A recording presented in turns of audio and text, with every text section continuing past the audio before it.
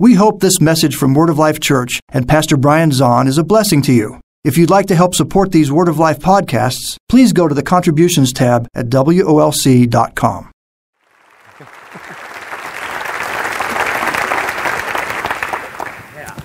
Thank you.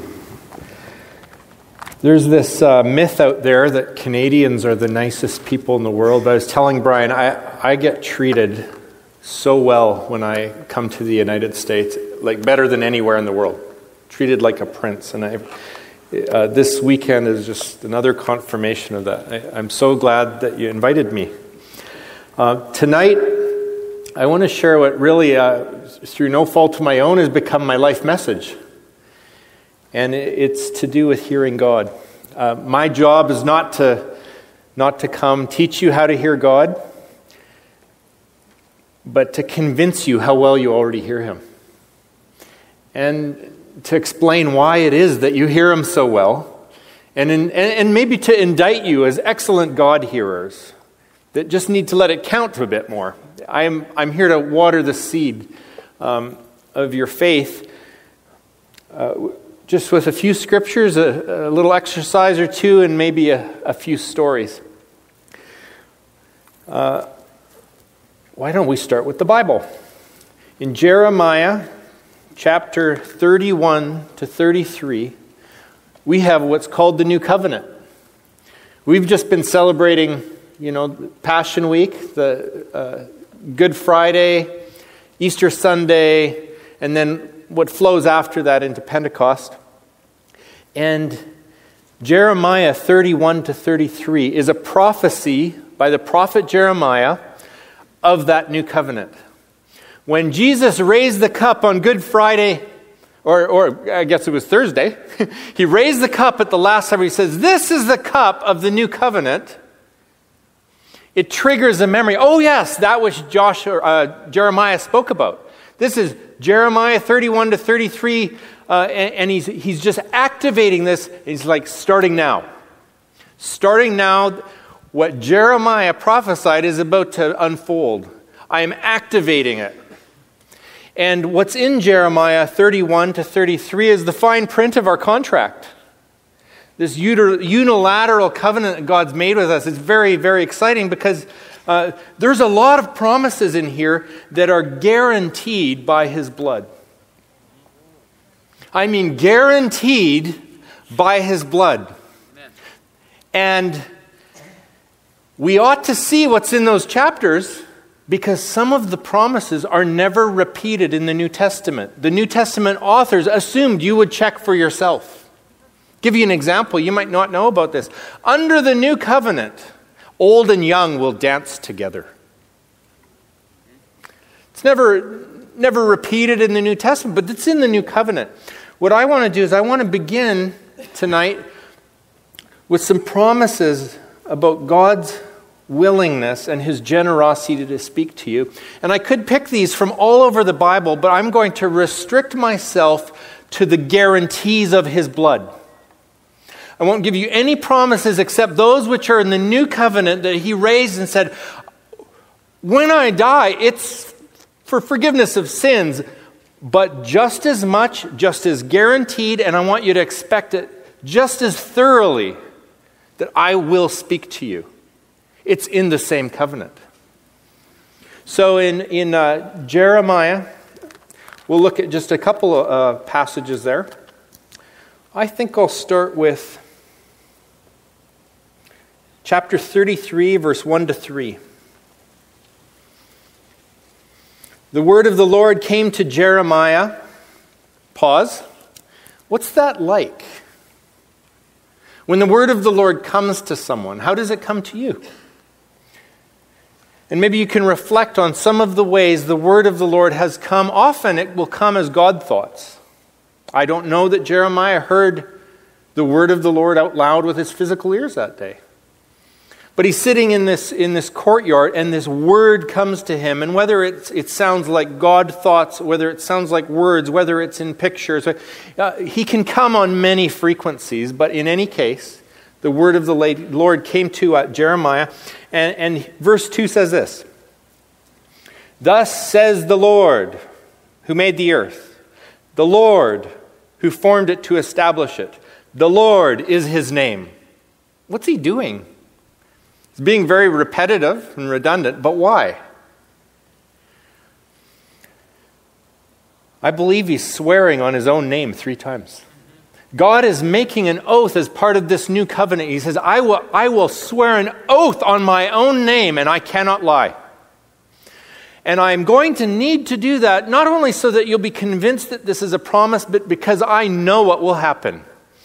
Every time you pray, the enemy will challenge this promise. It's the very first promise the enemy challenged. Did God really say? And he comes to me in prayer. The enemy comes to me in prayer. And as I'm trying to listen to God and the Lord begins to speak to me, the enemy says again and again and again, you're just making that up. You just want to hear that. That's probably your imagination. And how do you know anyway? It could be God, could be you, and you can't know. And God knows this will happen, so he swears on his name 3 times. And if we were to be Trinitarian about it, he says, look, I'm going to swear in the name of the Father and of the Son and of the Holy Spirit that under the new covenant, this is what you get as surely as you get forgiveness of sins. Verse 3, call on me and I'll answer you. Call on me and what will happen? He'll answer us. Now, when I was a good conservative evangelical Baptist growing up who did not believe God speaks today, what we meant by that is, if you leave a message on God's answering machine and then just kind of stand back and watch your life, you'll begin to see that you get what you want. Except that's not what he's saying. He's saying, if you call on me, someone will pick up and you'll get a live voice. Yeah. If you call on me, I'll answer you. And I will tell you, talk to you, speak to you, great and awesome or hidden or surprising things that you didn't even know. The expectancy that he's hoping to impart to us is that when I go to prayer, it will be a conversation, it will be a dialogue, it will be an interaction.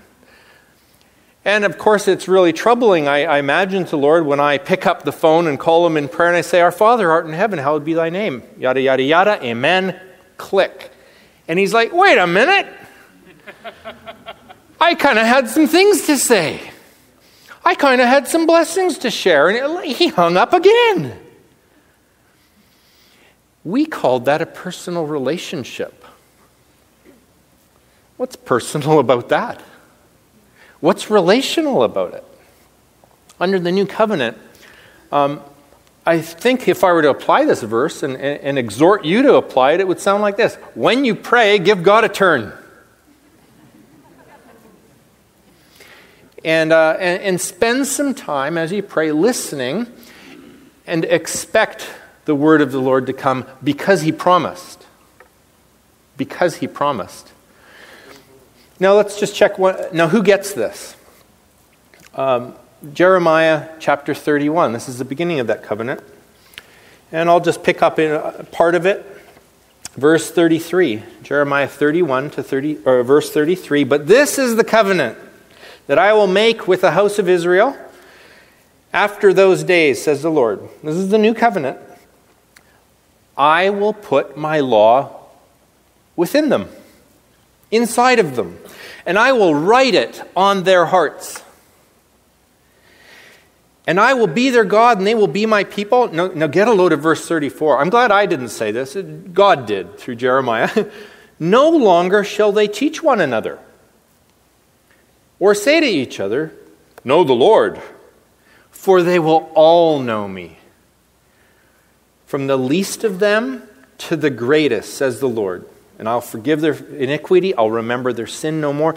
This is fascinating to me. He's actually saying that perhaps under the Old Covenant, you heard through a priest, you heard through a prophet, you heard through the scrolls, and it was all mediated. And now he comes along and he says, oh no, everyone's getting a direct line. That's often a criticism I hear. Oh, what are you saying? You get a direct line to God? Yes! That's what it's saying. You all get to hear me for yourself. You all, from the least to the greatest. Now, I come from an awesome little church called Fresh Wind, and we know about the least. The 4 pillars of our church are people with disabilities, children, prodigal addicts in recovery coming home, and the poor. We've seen the least in terms of the littlest. We've seen the least in terms of the most disabled, beyond even conscious awareness of what's happening around them. We see the least in those who are the least mature and in fact the most messed up, the least moral, and even the poor, the least wealthy. On every level, we have come under the mentorship of the least, and here's the consistent message we see in their testimonies. God speaks to them. Yeah. From day one. From day one. The very first thing we do when we lead someone to the Lord is, we lead them to the Lord. Sandra, this is Jesus. Jesus, this is Sandra. I'm going to call on Jesus, and he's going to answer us, because you're a sheep now, and my sheep hear my voice. So I will ask Jesus a question, and he will speak to your heart. You tell me what he's saying. Because the Bible says, if we call on him, what will happen? Let's do just a little memorization thing.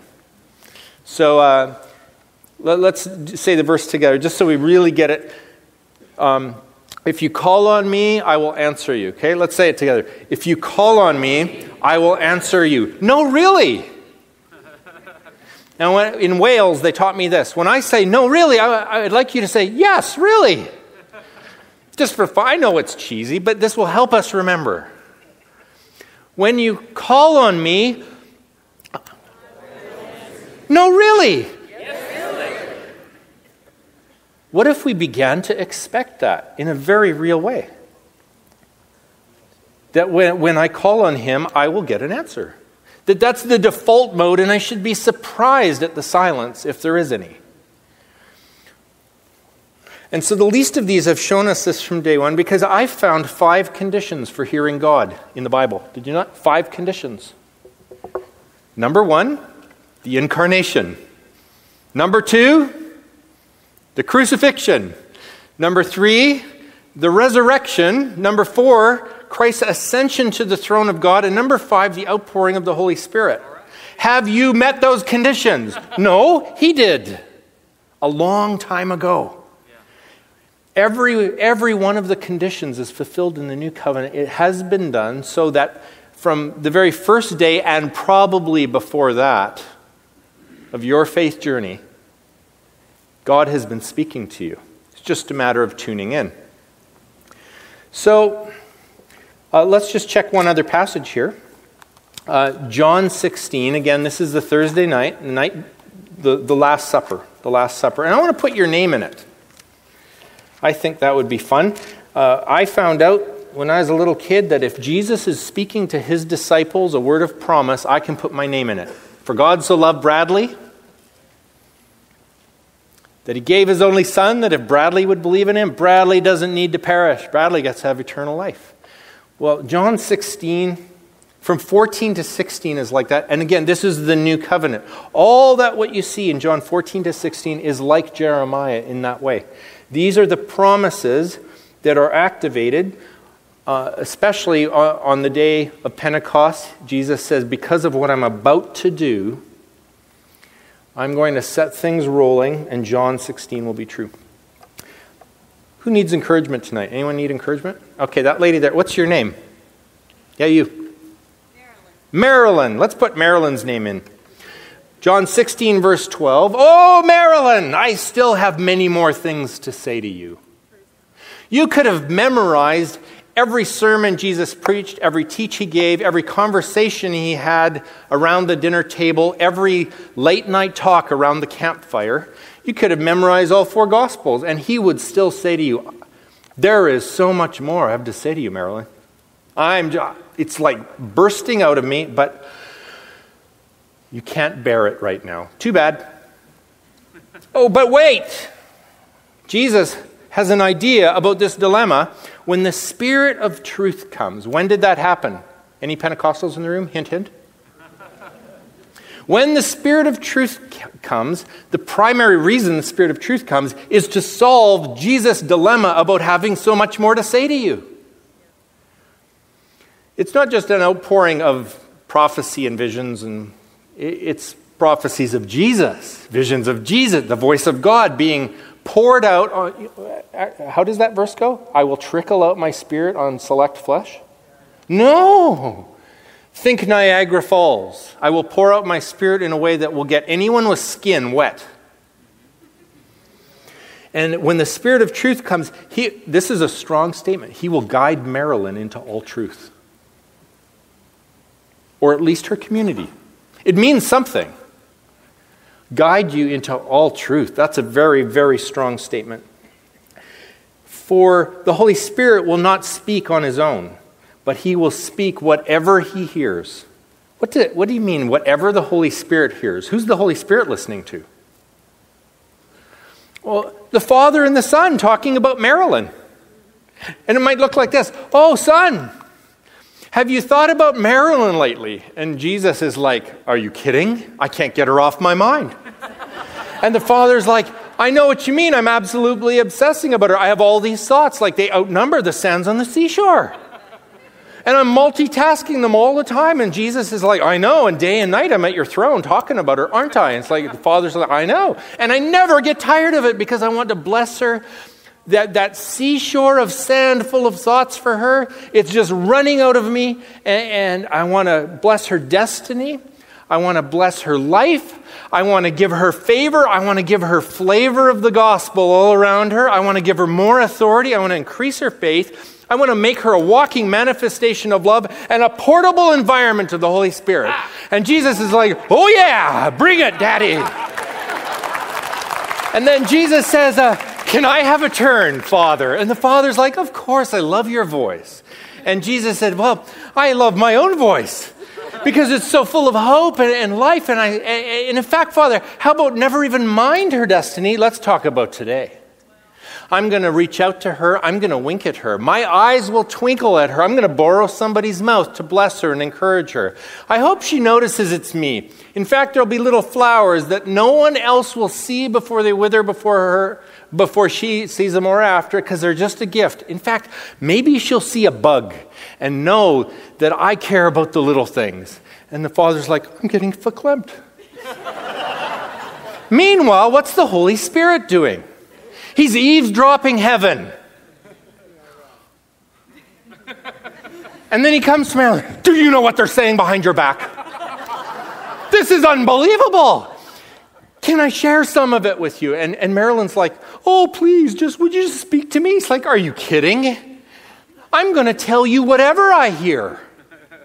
Does this sound like a stingy God? Does it sound like you're going to have to fast and pray for 40 days and twist his arm? Does it seem like you're going to have to pray harder and like, oh, God, come on, just speak to me? It's like, you could get a laxative for that.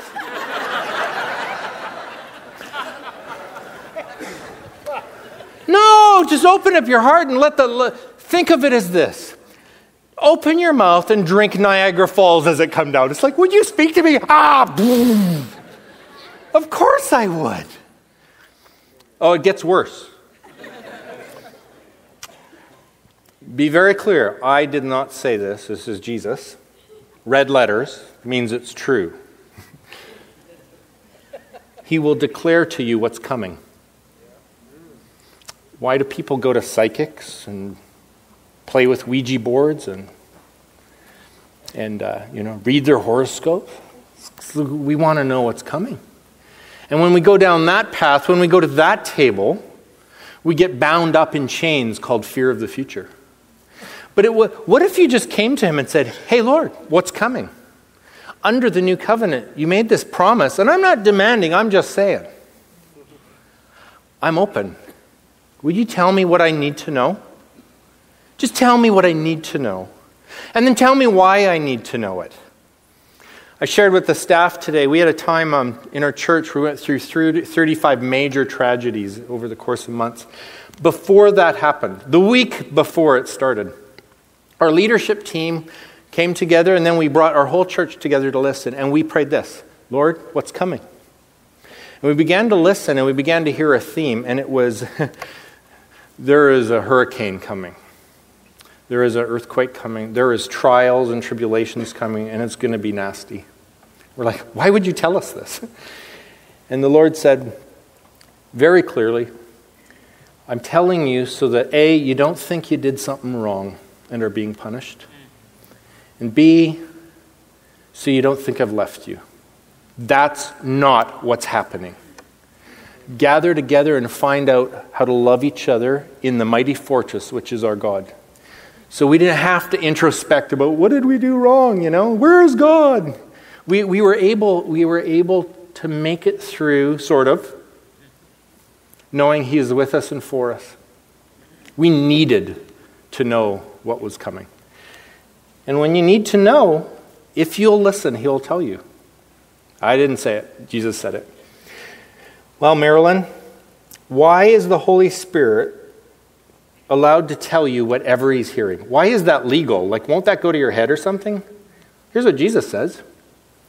It is spiritually legal to share whatever I hear from the Father and the Son about Marilyn, because when He does that, it will glorify Jesus. Verse 14, He will glorify me. He will glorify me because He, the Holy Spirit, will take what is mine, what belongs to Jesus, and make it known to Marilyn.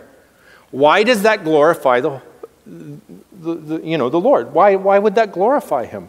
Well, it's because Marilyn's listening, and it was even happening tonight, and you're thinking, if He's really like that, I'll follow Him forever. If He's as kind as what I'm hearing, I love Him. He's got my heart. Yeah. If He's so gracious and so generous with His voice and with His love, I'm in all the way. Does that make sense? Okay. And then He says, and all the Father, in case you didn't get it, all the Father has belongs to Jesus.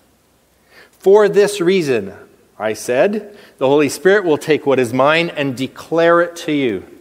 This is under the new covenant. This is the promise that comes with the death and resurrection, ascension and outpouring. Let's review the verbs here and tell me if God speaks. Say to you, guide you, speak. Speak, declare, declare, declare. That's a lot of verbs about talking in 4 verses. And they're all for Marilyn. And if you want, you can have them too. Well, what we did, I think I should just share a story about what this looks like for us now. We began to believe as a church that if Jesus is with us all the time, let me just check this with you. True or false? Jesus is with you all the time. Matthew 28, right? Always. I will never, never, never, never, never, never, 6-fold negative in Hebrews, leave you or forsake you. You're stuck with Him. He's not leaving, okay? So if that's true. Second, He's your very best friend. True or false? He's the perfect parent who loves you with an everlasting love, okay? So that's true. And then, what will happen if you call on Him? We would expect an answer. Of course He would, right? If He's really here, at my right hand so I will not be shaken, if He's really here, thank you for being here. And we practice His presence by acknowledging this is true. Yes, He's in my heart. But think of it, just for now, think of the Acts chapter 2. I saw the Lord always before my face. Because He's at my right hand, I'll not be shaken. And He loves me so much that when I call on Him, He answers me. This is like an ongoing, living interaction with a real person. Well, I started thinking, if that's true, let's live it. And let's set it up. In fact, I could set up meetings with anybody. You want to meet Jesus? Okay, Thursday, 1 o'clock. You're going to meet Jesus because He's with me all the time, and when I call on Him, He answers. And He answers not just me. He answers the least of these. So we will get together with people and we'll give a simple list of questions. We'll say this: if you could meet Jesus anywhere, where would you meet him? Just think about a place in your heart. And they'll say, oh yeah, I'd meet him on a beach, or I'd meet him on a mountaintop, or I'd meet him on a path, or I'd meet him right here, or I'd meet him in my favorite easy chair. I'd meet him in my bedroom. I'd meet him in my office. I'd meet him in my... And people know where they'd like to meet him. Oh, I just see like there's a tree in a big field and I'm under the tree with him. They're like, okay, good. Well, what they're doing is they're describing a place in their heart where they can interact with him. And then we ask this: how does he come to you there? And we'll hear he comes as a shepherd, he comes as a friend, he comes as an older caring mentor, he comes as a father, he comes as however they need him to come, Jesus will come.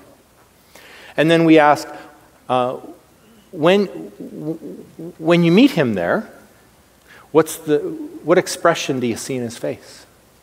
And we hear he's kind, he's loving, he knows, he cares. And often people will just begin weeping. I didn't know he was this kind. I always thought he was like a judge. I thought he was harsh. I can't believe what I'm seeing. And they open the eyes of their heart to look in his eyes. I say, what are his eyes saying to you? He loves me. He accepts me. He knows exactly what I'm like, and he cares anyway. And then I'll ask, what's the very first thing he says to you? And often it's 2 or 3 words that begin a healing process in their life. Now, when I say them, here's one example of them. We have a team of ladies who goes into a recovery house once a month and sets up a meeting with Jesus with every woman in the recovery house who've never darkened the door of a church. Some have come off the street as prostitutes. Some of them are just in the first week out of their addiction to crystal meth or crack or heroin. We have yet to meet a woman in that home who cannot both hear and see Jesus within 5 minutes. Of course he would do that for them. Yeah. Of course he would do that. So when we say, that's Jesus, how do you like him so far? Would you like him to wash away all your sins? Yes. Would you like him to be your best friend forever? Of course. Okay, I think you just became a Christian. Day 1, the least of these, right? So I want to close with a specific story. I was in a conference, maybe about this size, and we just did this exercise I've just shared with you. And maybe as I'm sharing it, you can go along, right? Do it yourself. And I said, think about the place where you would meet the Lord, how he comes to you, and what's the first thing he says. And this woman in the 3rd row, she starts like really weeping over there. And I mean, she was a mess. And I'm thinking, okay, it's getting disruptive. I'll just kind of shut her down a little bit. Mighty man of God, compassionate, loving. Shut her down. No, what I said was, so what's happening in your heart there? She said, I'm running along a beach. She goes, I've never had this before, but in my mind, I'm running along a beach and he's right beside me, running with me. I'm like, that's awesome. And I said, what's the first thing he says to you? You belong to me. And then she starts crying. And I said, well, I'm going to dismiss us in about 10 minutes for lunch. You just stay there with him. When you're having an interaction with Jesus, if you have to choose between him and me, stay with him. So I kind of wound down the meeting, and then afterwards I went over to her. I'm like, that was really awesome. Hey, you got to meet Jesus for the first time. You got to look in his face. You got to hear his voice. She goes, oh, you don't understand. 3 months ago, I was a Satanist. And she said, I was so powerless that I was grasping for anything.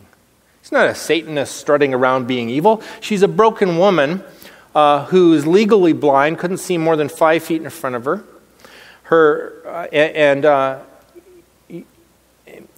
Just lots of problems. I'll get into it in a minute. But she said, I became a Christian because I was so desperate. A guy from the vineyard came and he gave me a prophetic word. He said, the Lord wants you to know this. He has a message for you. God loves you. And she said, I couldn't get it out of my heart. It was really a prophetic word. I commission all of you to go prophesy that this week. And she actually left the town she was in to try to get away from it. couldn't, became a Christian. Like she found another pastor. How do you become a Christian? He gave her like the sinner's prayer. She says the sinner's prayer. But the problem was the enemy would come to her and said, you belong to me. Remember the rituals you did. Remember the whatever she did, probably killing cats or something. You belong to me. Remember the vows you made? You belong to me. And she couldn't get past this. Now she's running on a beach with Jesus. And he's looking her in the eyes in a way she knows he can't lie. And he says, you belong to me. And she was instantly delivered of demonic oppression from her Satanism. And I'm like, yay, God, right? She says, that's not all. He healed my knees. I'm like, what are you talking about? She says, well, when I grew up, my kneecaps never grew. They were like the size of quarters, that thin and that small. And because of that, I've been lame all my life. I could never run. That's why I'm so fat. I mean, she was way overweight. And she's got these hobbled legs, and she goes, and it's a miracle. I could never run with him on the beach before. What am I thinking? Yeah, but that's in your head. You're having a vision. It's not real. And it's as if she could read my mind. She goes, no, he really healed them. Feel them. And I'm like, can I get sued here? This is an ex-Satanist. Maybe it's a setup, right? We're going to head into just totally paranoid. But her pastors are there, and they go, no, she's telling the truth. And so I gingerly reached out, touched her kneecaps, and go,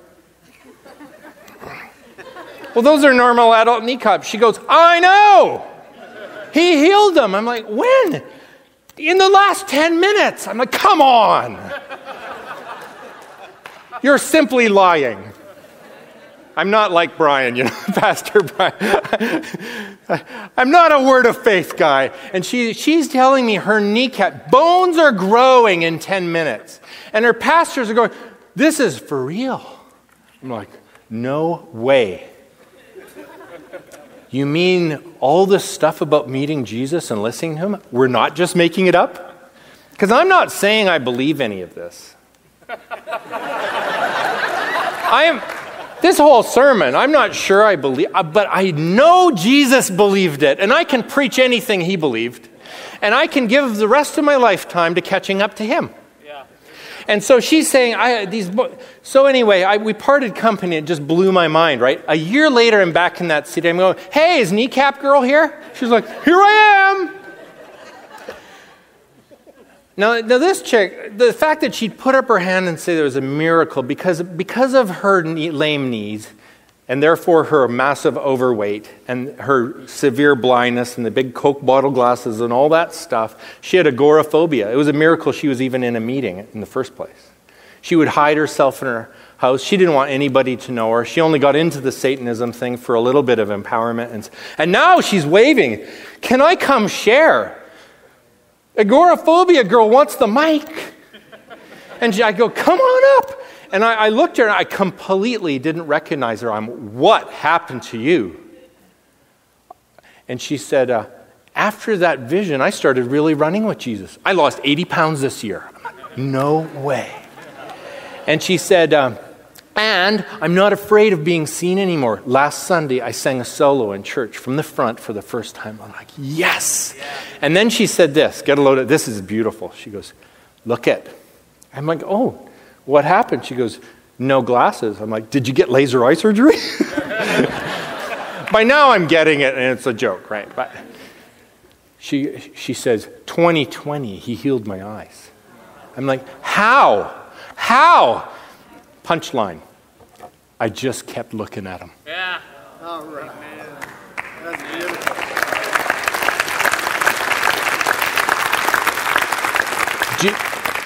Based in the new covenant, based in the promises of Scripture, based in all Jesus taking care of all the conditions, and based in this one testimony of hundreds I could share, could it be that he would speak to you too? I'm just going to pray a little closing prayer as an exercise, then I'll invite Brian up. Let's close our eyes of our body and open the eyes of your heart and understand that the loving face of Jesus is looking at you and you can look back at him. If you were to look in his face tonight, and you are, what expression do you see there?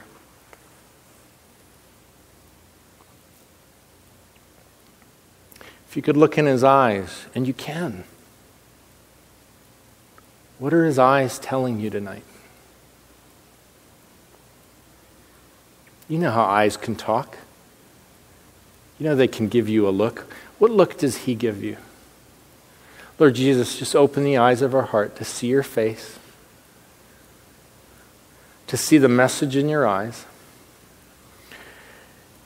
And Lord, because your word is true, because your covenant is sealed in blood and on the oath of your own name, I call on you and I ask you to answer us this one question.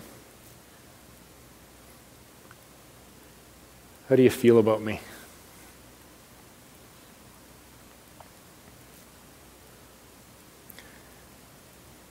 Would you give my brothers and sisters a sense of your heart to speak to us?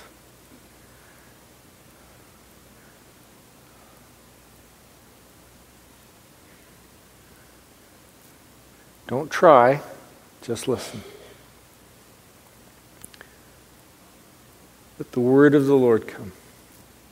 God thoughts.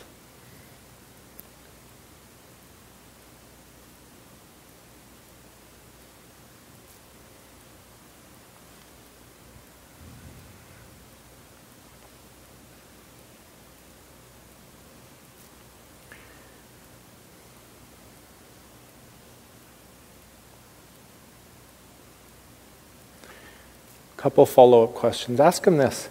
Who are you?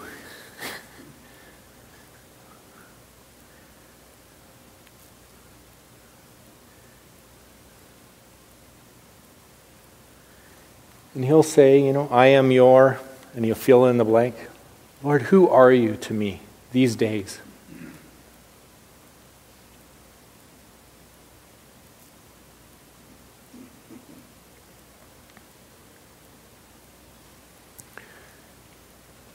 And finally, Lord, do you have a promise for me tonight? Would you just speak that promise to my heart?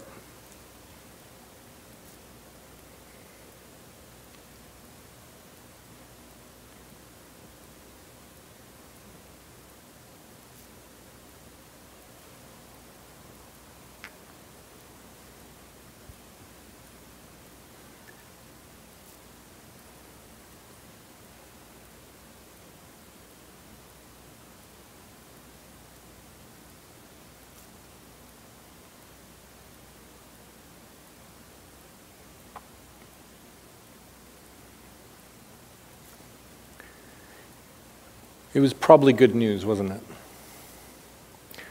Well, it wasn't the devil giving you good news. It wasn't the world giving you good news. It wasn't your flesh giving you good news. It doesn't do that. If you heard good news and you say, is that true? And it was true, then we're just seeing a demonstration that Jeremiah 33:3 might actually be right. Thank you, Lord. Ryan, come on up.